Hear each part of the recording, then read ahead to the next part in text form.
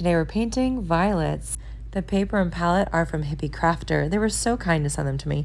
Check out the link in the description. So basically, guys, we're just blobbing on 4 petals here.